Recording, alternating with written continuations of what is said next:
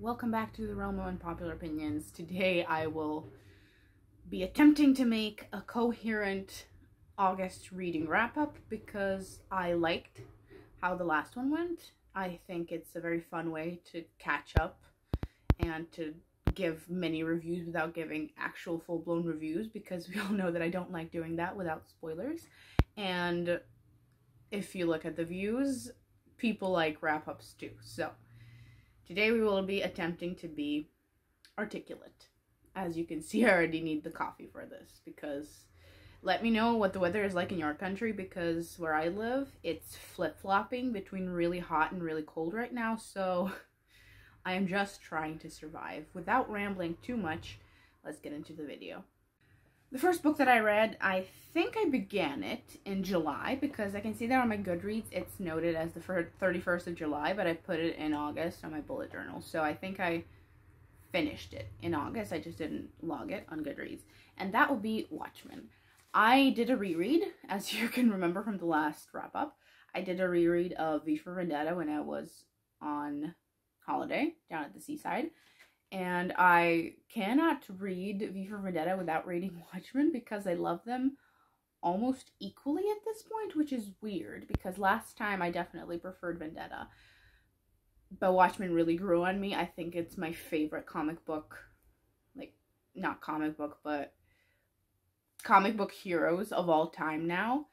I watched the movie immediately afterwards, so I think that also helped my love for this, because the movie for Vendetta is atrocious, but as I already said, and I won't repeat myself, the movie for Watchmen is the greatest adaptation of all time. I watched the extended edition that's like interspersed with the Black Freighter animated series that they did, and Jared Butler and Moriarty from the film Sherlock Holmes Game of Shadows, they're the main voices in that, and they have wonderful voices.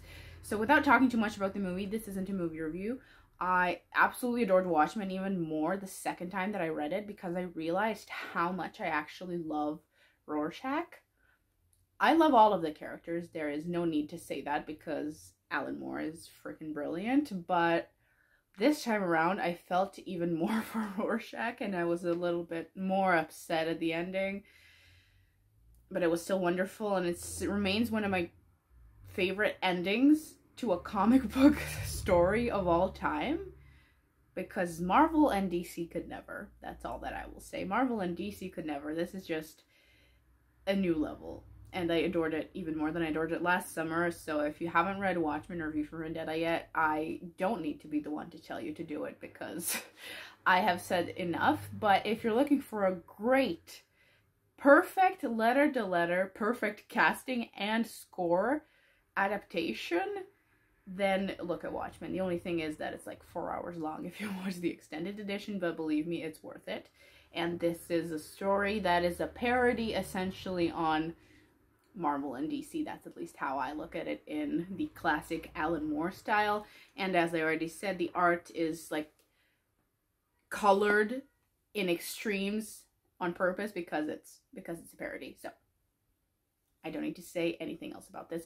Go read it so we can talk about it.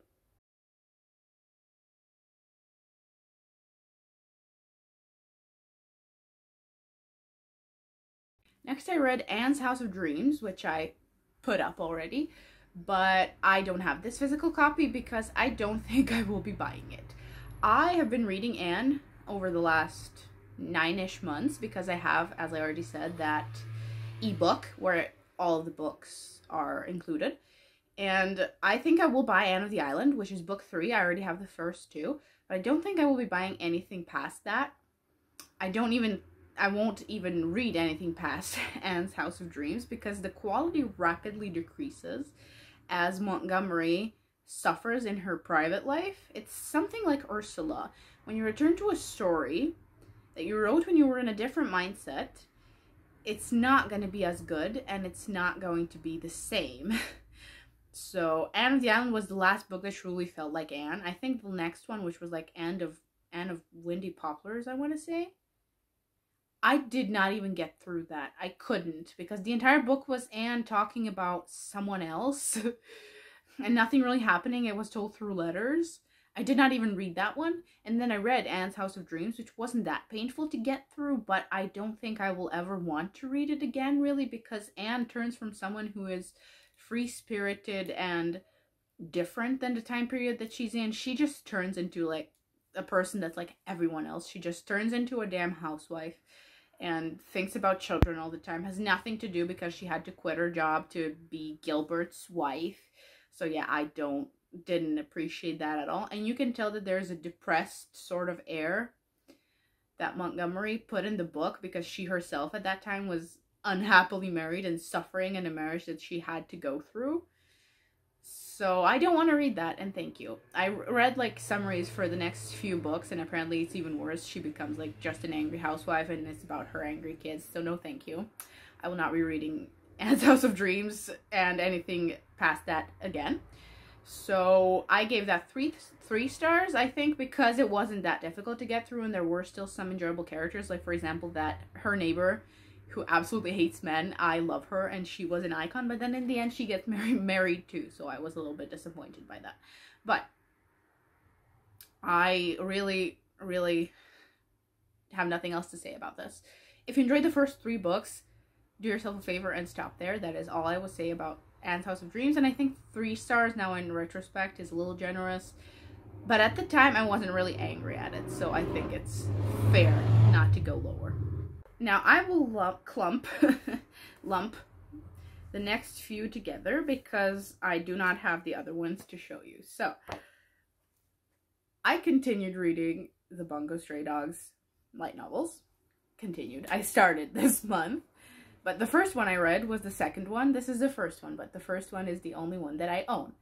Now, admission, but for manga and light novels, I like finding them online because there's a lot of them and they're expensive usually. So I like to check if I will enjoy it before I buy it. This was the only one that I bought blindly, but I knew that I would enjoy it because it's about my favorite character. So I knew that I would enjoy it, so I bought it immediately. But the rest I read online, tried to find them online, and read the ones that were completed. But it's a weird thing to get angry when like an illegal translation isn't completed, but in my opinion, you can find everything online at this point, so don't put it up if it's incomplete. That will just piss me off. Just say it's unavailable and I will be forced to buy it anyway. But if you give me like 80% of the novel to read and then cut it off, I will be very pissed off. That's what happened to me yesterday with 2 of the novels. And I will buy them because I've read enough to know that I want to buy them. But I was very angry. So that aside, I read 3 of the novels in total. I read this one, which is the first one, which is Dazai's entrance exam. I read the second one, which is The Dark Era. And I read Dazai and Juya when they were 15. That one I don't think has even come out in English, but that one has been translated by fans, like, completely. So I read those 3, and the others I read, like, halfway, I think. I don't think I logged any else. Yeah. Okay, so let's just go through them. I gave them all 5 stars because it's clear that this author, Kafka, I think is his name, pen name, I think he is way better at novels because he's one of those manga writers that doesn't draw, he just writes. And I think the format of novels is way better for him because I don't really like the manga, especially where it's at right now. I don't really like the manga, but the novels have been incredible because they've been jam-packed with emotion, and I think it just suits him a lot better to write novels because the detailing is easier to read than his sloppy plot work, if that makes sense, in the main story where he doesn't have to describe anything, he just writes dialogue. So I think novels are the way to go for this author. And okay, this one I gave 5 stars, no question. It was great, but I did not really like how, because this anime is my favorite anime of all time, and I did not like what they did with this novel in the anime. Like, it might seem like I'm talking too long about this, but it's 3 novels, so I will just get into it. They adapted almost all of the light novels, but they did some of them more justice and some of them sloppily. I think they did this one sloppily. because they threw it, spoilers, I mean, if you've watched the anime, spoilers, but again, I don't think, it's not big spoilers anyway, nothing that relevant happens here, but they did this in the anime in the way that they shoved in everything that happened, but cut out everything that was actually important about it. Like, this is basically a prequel, how Dazai came into the detective agency, and they shoved the cases into the anime, but not the bonding between Dazai and Kunikida, which I really didn't appreciate. That was the entire point of this. So I will watch the anime again, and I'm not a fan of this right now. It used to be my favorite arc in the anime, but now I'm a little pissed off, if we're gonna be honest. Like, this arc didn't need Atsushi in it, because it was like this for a reason. Anyway, I will not talk about this anymore. So this is the entrance exam. And I didn't know the entrance exam would be the whole plot of the anime that they shoved in. So the second one, Dark Era, they did that one justice. That's the first 4 episodes of season 2. I have never cried as much as I have cried on the second light novel. It has 4 chapters, like 4 chunks, and I think I sobbed at each one, like genuinely choking in tears. We will not be talking about that one further. Like, it's gut-wrenching in the show. It is even worse when you read it with all the extra context. And I will tell you one thing, that if you know what it is, it'll tell you everything you need to know. The book is from Odasaku's point of view. I will say nothing else. And the third one that I read was, I gave them all 5 stars again, as I said. And the third one was Dazai and Chuya when they were 15. That one didn't make me cry. It did make me a little bit depressed. But overall, I really enjoyed it. And again, they sort of adapted it correctly. But it was a little bit strange how they got rid of the villain in the anime. In the book, it's actually clever. Dazai style clever, not just let's clasp hands and that'll work somehow. I never understood how that worked in the anime. In the book, it's not like that, and it actually makes sense. So I've talked enough, but this is my favorite series, so I do apologize for this long rant, and I wanted to be thorough with the reviews because these 3 are, I think, the main novels of the novels that I will read, so I want to do them justice and let you know that I actually loved them, and that if you like the show, the novels are way more worth it than the manga. I'm sorry, this is just a little interlude, but I have to ask you one thing because I need confirmation. In the books, all the time when someone's introducing Dazai, they say that he has black hair. Does that look like black hair to you? Like, he has dark brown hair, which can be interpreted as black. When I was younger, everyone said I had black hair, even though I definitely had dark brown. But this is, on your own book, this is not black hair. And that is all that I have to say. Support me in the comments. I will not talk too much about this because I already ranted enough in a vlog, but Kenobi.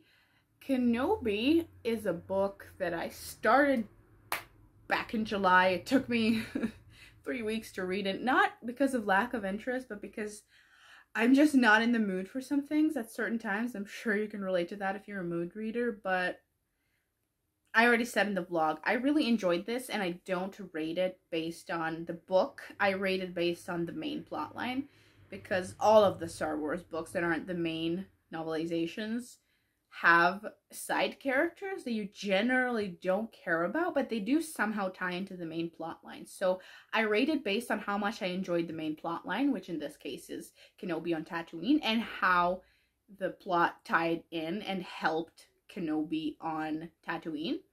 I don't really rate it based on the fact that I was bored with every other POV. So I gave this 5 stars, but if I were to rate it critically, if I wanted to, it would be lower. But we are not doing that here. So, if you're interested in Kenobi and what he was up to, I read this because, primarily, I bought this because I heard that the Kenobi show would be about him on Tatooine. So I wanted to see what Georgeverse had to say about it before Disney gave me their shit. And I loved it. I really loved it. But I think that as soon as they paste legends on this, that they're not going to follow it. In any case, I loved it. The only thing I think it missed was maybe like an interaction with baby Luke. But aside from that, I loved everything about it. Like, I loved the thoughts. I loved the story about his guilt and about how he feels. I loved the little snippets of meditations where he talks to Qui-Gon or tries to talk to Qui-Gon, and with the Tuscans, how it came full circle from Anakin to now, and I really enjoyed it. I enjoyed how he isn't really suffering. You can tell that he's accepted this and almost wanted it, but at the same time how he's a little bit sad all the time, even though he chose to stay here and make it his duty. I have been incoherent with this one, but that's only because I already talked about it in a vlog, and I find it sometimes very difficult to repeat myself word for word. So I loved Kenobi, and if you enjoy Star Wars, I think it's a worthy read. Just don't be discouraged by the fact that there's many other points of view. You can just skim through them and it'll tie in with the main storyline in a pretty nice way, I think. The next book that we have to talk about is going to be controversial. Not the book, but the opinion. The Silent Patient. I read that in a day as a preface, but I gave it 3 stars. Now let's unpack this, because this is a cult phenomenon, even though it came out 2 years ago. But I read this in a day, which is why I deserved the 3 stars. If something is easy to get through and I find it not a chore to finish it, then I consider it at least average. But everything else didn't increase the rating. I have discovered that all of the... I've probably been reading the wrong ones, and I will give them another try. But I've found that all of the thrillers or mysteries that I read so far have been really, really lacking. Now, I love shows, mostly shows, not really movies, like Poirot or Marple or Prime Suspect that I watched this month. Or I love shows like that because I love watching mysteries as they happen, like little glances and how someone reacts and figuring things out from the reactions of people. I don't think, in my own opinion, that you can accurately portray that in books. Because if you get me, I cannot understand anything or make my own conclusions with what the author gives me. There's nothing beyond the author's intent and exactly each word that they give me that I can make my conclusions. In shows, you can always see how someone, I mean, that's obviously also the author's intent. You can pick up on how someone looks at someone, or how someone picks something up, or how someone replies shakily and not, like, I don't know. I feel like the visual cues are just easier to pick up on than the sentences that the author gives you. There's no way you can figure out a mystery in a book on your own unless the author wants you to. And I don't really like that about the genre, but that isn't why I rated this low. I rated this low because I expected the mystery, like, excellent setup, really, really boring conclusion. Not disappointing, really, because I feel like it fits well. But for me personally, it was just, the only word that I could think of when I finished it was lame. It was just so lame. Like, it was okay, and the explanation was fine. But it was just so pathetic. Throughout the book, I thought, okay, both of these people suck. They're both lame and weak and boring to read from. The twist better be something exciting and something that will make me think, oh, they're not actually just 2 lame people. But they were. They just were. I won't tell you anything about the conclusion. Obviously, this is a mystery, but the only thought that I had was lame, lame, lame, lame, lame. Not sorry that I read it, but I do not understand the hype and how it has so many good reviews in only 2 years and so many awards. It's nothing revolutionary, and in my own, again, humble opinion, I think it was a little bit cheap. And I hate saying it, but what happens in the end, I had many theories about what would happen, and they all turned out more exciting than what actually happened. So I think you could enjoy this. But again, this is a book where it really depends on what you like. I will never say that you shouldn't read it because it might be your cup of tea. But it definitely was not mine. That's all that I'm getting at. And I've been talking about it for too long because I really want to articulate myself on why I didn't like this really, really popular book. So, yes, not my cup of tea. I will be reading more mysteries, but this was not a step in the correct direction. Let me know if you read The Silent Patient, if you worship it, or if you actually have thoughts that are more similar to mine, because I have yet to find someone who didn't enjoy this. Now, the next one is a short little book that I already also said in the log that I will be reading, and that is The Labyrinth of Bones, like the Maze of Bones. I'm not sure what it is in English. Let me be accurate and check. The Maze of Bones by Rick Riordan. I thought this entire series was written by Rick Riordan, then I found out that every book is written by a new author, which I did not know. But this is a middle grade, 39 Clues. It's a book that I really, really loved as a kid because in every book they travel to a new place. And I liked that. I liked the setting change. I think it was very interesting. And I wanted to give it another try. But I think I've read the first book too many times for it to be fun for me. Like, it was still enjoyable. But I gave it 4 stars. I don't think it's that exciting because a lot of the book, and these are short books, it's middle grade. A lot of the book is wasted on character introductions and not so much on the destination, and I think the next ones will fix that. I will read the next ones because now it's the Magical Readathon in September, and I will need short reads desperately. So I did enjoy this, but I think, again, I read it too many times to be really, really amused by it. And I will say that as someone who primarily consumes English, talks in English, and thinks in English, I am not even kidding, and writes a book, it is getting increasingly difficult for me to read my own language. It's not that I can't, it's that it tires me. Because I'm wired to English, so it's really confusing to me when I read my own language. I haven't read anything in my own language since high school. So yeah, that was just a fun side effect. If you're someone who's not a native speaker, but you consume so much English, let me know what the relationship with your own language is, because mine is rapidly dying. And I hope that once I move eventually, it will completely die, because I hate my language. But yeah, this was a little bit difficult for me to read. I wish I had the original, but I still got through it. Even though the translations are so awkward at times. We have 2 more to get through, and one of these was a surprise edition, and the second is just a book that is currently being read. This is the last one that I completed in August, and that is The Last Wish by Andrzej Sapkowski. I did not intend to read The Witcher this month.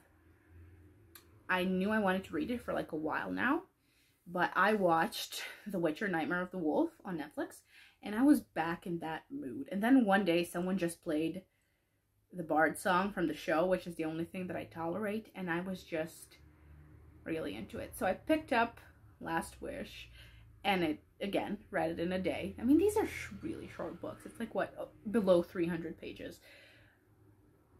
Under 300 pages. But I adored this so much more than the first time, which I didn't think was possible. I already said in all of my videos from last year that I was a bit turned off from the series after the last book. I didn't like even read the 8th one.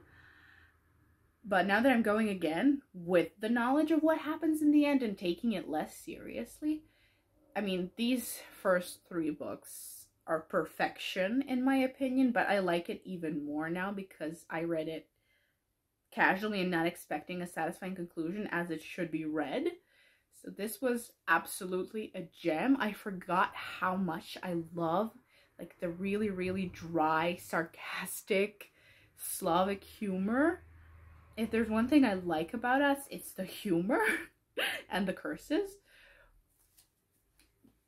This is just short stories, but it's like mixed with certain snippets of the present, and then you look back on what happened in the form of a short story. But Sapkowski has such an ability to make you love his characters within 2 seconds. I would die for Geralt and Dandelion without question. And the short story that I like the most, I think, might be the last one. Might be the last one because of the genie thing, because of what the first wish was. I don't know. I love all of them equally, if I'm completely honest. But yeah, I read that in a day. Didn't expect to, but I loved it beyond what I thought I would. I was scared that it would be ruined for me by the fact that the last book was how it was, but it wasn't. It wasn't at all. I also planned to read Sword of Destiny immediately afterward, but I just wasn't in the mood these last few days. I was just finishing up an anime, but this is a worthy end of the month, and I might do dedicated vlogs for one of the books, maybe the next one. Let me know if you would like that, because I haven't done a spoiler vlog in a while. Like the last one was Attack on Titan and Shadow and Bone, but those were really long.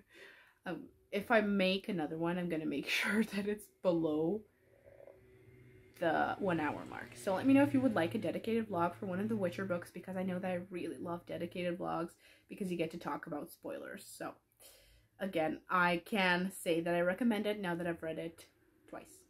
The last thing is books that are ongoing. Now, I started, but I'm at like chapter 1 of 39 Clues 2.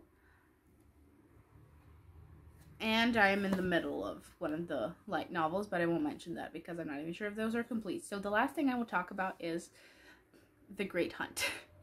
I'm holding it up like this because I took off all of the dust jackets except for the pretty ones, so they look decent on the shelf. So I will just hold it up like this. But I started Great Hunt because I was just craving the world again. I think anytime that I see anything to do with adaptations of all of my favorite books, I just start craving the actual world because I want to wipe the other thing from my mind. But I think I read like not that much, 50-ish pages. That's like five or six chapters, but I started very recently and I hope that I will finish it in September. I had a plan to read about 1 book a month because these are chunkers. And especially because I already read them, I'm not really going to want to rush through them. I just want to take it in and see the details and appreciate the prose and the characters. But I already can say that I really, really missed it. I read books 1, 2, and I don't know, whatever else, like back in 2018. So it's been a while since I read them, which means that I am excited about them again. And I forgot how short the chapters were because I read the last half of the series for so long that I was used to chapters that were like 40 to 50 pages long. It's really refreshing to see how short they were in the beginning, and I'm really happy that I'm back in the world. I will not make dedicated vlogs for these. I think I only have one for Wheel of Time, which is Memory of Light, which is just as well because I will never read that book again, but I am very happy that I'm reading this again, and I hope to get to like book 4 by the time the show is out, so I can comfortably not care about it when it does come out and just enjoy what I have with this series and with this world. I will never tell you not to watch the show because that is absolutely your business. I am not God with the only authority on this book because millions of people have read it, but I know that I will not be watching it, and I definitely will not change my mind. So this was absolutely great. Read just a little bit, but I really feel like I'm coming home. That wraps up my wrap up. As you can see, I rearranged my shelves just as a final comment, because this needed to needed to have some room because it's a large box set, so like the shelves look a little different now. I will do another bookshelf tour like at the end of the year, just like I did last year. Hopefully it'll be a bit more quality because last time all the flickering lights. But I am rambling, so I hope you enjoyed this. I hope you didn't find all of the rambling too boring, because I don't do dedicated reviews, so now that I'm doing wrap-ups, I'm actually going to do my best to talk properly about the books, not just give them 2 sentences and just be like, okay, I liked this, the main character is great, 5 stars, because that is frankly a little bit boring. And as always, because these videos are longer, there will be timestamps in the description, so if you don't feel like hearing about one of those books, which I respect because I skip around in wrap-ups all the time if I'm not interested in a certain genre, you can skip around and just listen to what you're interested in. And I hope that you enjoyed it. I hope you had a great month. Let me know how many books you read, because I think that it was a decent month for me. I read some books in a day and some books took a bit more time, but I enjoyed the majority of them. So I hope you enjoyed the video, and I will see you in my next one, which will be probably the magical readathon vlog, because September is going to be busy, the last month before university. Wish me luck, and I will see you in the next video.